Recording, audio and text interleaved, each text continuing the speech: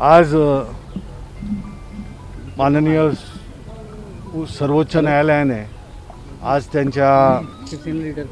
या सुनावणी दरम्यान जी पिटिशन बंडखोर आमदारांनी केली होती त्यावर हे करताना सुनावणी आता पुन्हा आर्ग्युमेंटसाठी 12 जुलै हे तारीख हे केली आहे.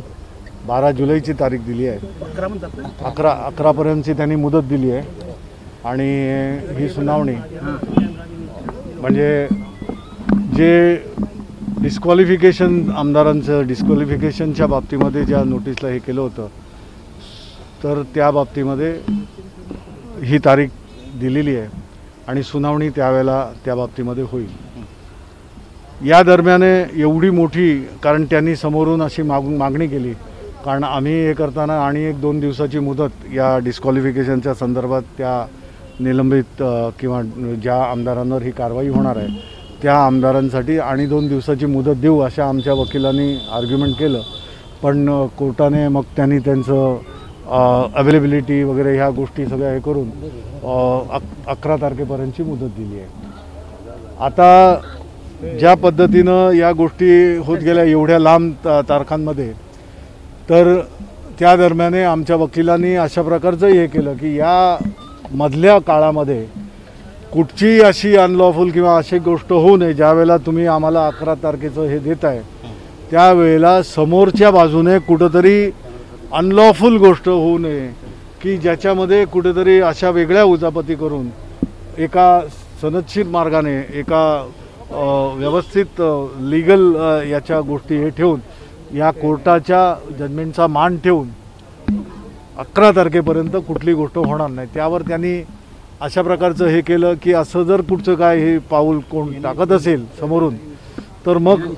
इथं तुम्ही पिटिशनर म्हणून येऊ शकता आणि पिटिशनर म्हणून आल्यानंतर आम्ही कायदेशीर सनदशीर मार्गाने आपल्याला सुद्धा इथे याच्यामध्ये न्याय मिळेल न्याय देऊ. सर शिवसेनेची आता पुढची भूमिका काय असेल आणि शिवसेनेला दिलासा मिळेल हे जरी किती असलं तरी महत्त्वाची गोष्ट म्हणजे हे जे आमचे बंडखोर आमदार आहेत यामधले जवळजवळ 20 आमदार हे संपर्कात आहेत आणि कुठेही असं पाऊल कोणी हे करायचा प्रयत्न केला तर निश्चितपणे महाविकास आघाडी सरकारच्या आणि शिवसेनेच्या बाजूने त्यांचं मतदान हे शिवसेनेच्या बाजूने होईल अशी आम्हाला खात्री आहे.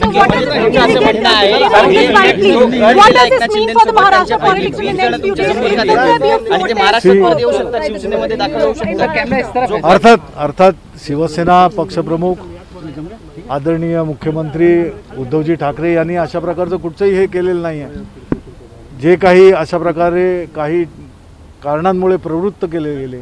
ते जर परत येत आहेत तर त्यांना नक्कीच घेऊ. आदित्यजी ठाकरे स्वतःहून अशा प्रकारच्या याच्यासाठी अगदी तयार आहेत त्यामुळे कुठेही हे नाही आहे आणि त्यांची स्वतःची सुद्धा इच्छा आहे त्यामुळे ही लोक येतील ही खात्री आहे.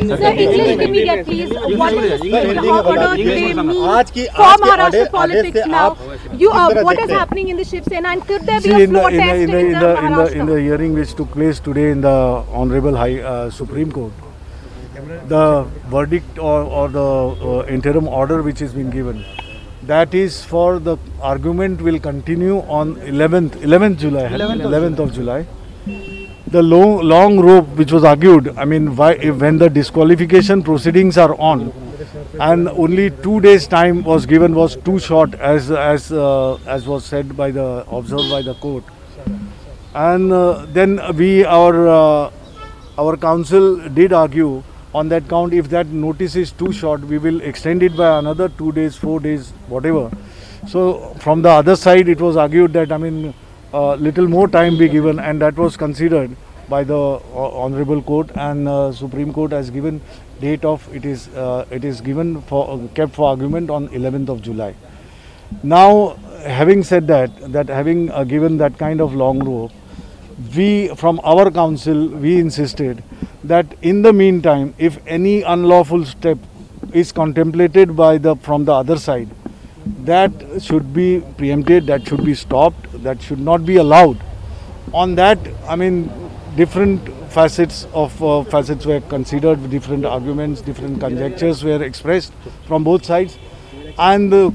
honorable court has assured that if that be the case, then immediately you can approach as a petitioner to this very honorable court, and honorable court will ensure that no unlawful step or anything in between will be allowed. Yeah,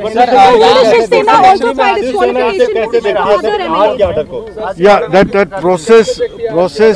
the process which has been set by our councils will continue, and in the meantime, despite all this, there are around more than 20 MLAs, those who have purportedly are not on the scene. They are in very much contact with the party leadership, and all this thing, it is 100% sure that if time be, whenever they come in the house, they will vote in favor of MVA alliance, and they will be voting for Shiv Sena. Sir एक महत्त्वाचा प्रश्न आहे राज्यपालांना पत्र पाठवणारे एकनाथ शिंदे यांचा गट आणि सत्ता स्थापनेचा दावा करणारे याबद्दल काय म्हणाल? Will you be taking disqualification action against the other MLAs as well? See, process which is there, as per the direction of the honorable court, we will be following that.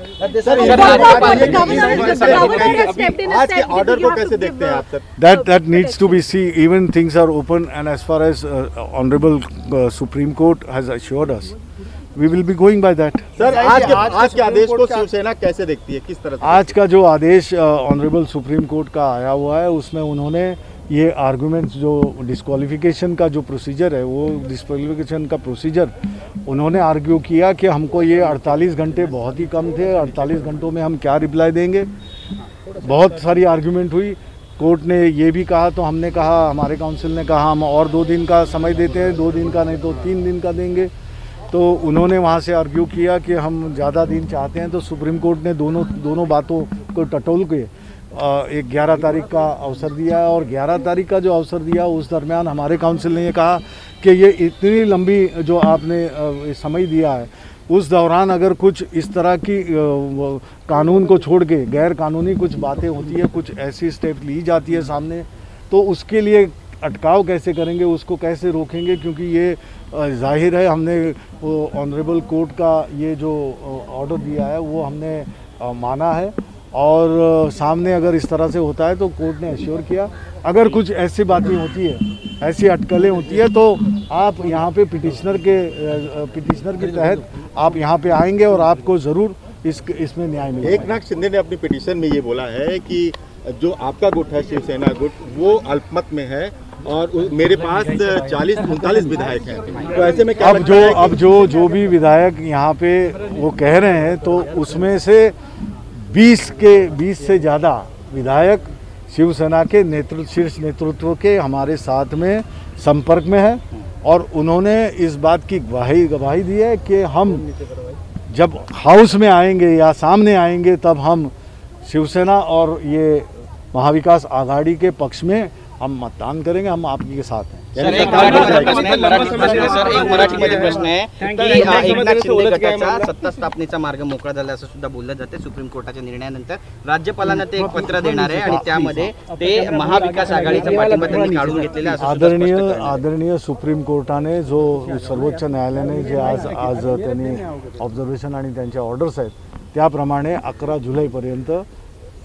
आर्ग्युमेंटसाठी हे केलेलं आहे, आणि त्या दरम्यान कुठलीही अशा प्रकारची घटना जी आपण कथित करत आहात ती जर व्हायचं असं कुठेही आलं तर इथे सुप्रीम कोर्टाने सांगितलं, आम्ही त्याबद्दल तुम्ही आलात पिटिशनर म्हणून, तुम्ही दावेदार म्हणून आलात, तर आम्ही तुम्हाला जरूर न्याय देऊ।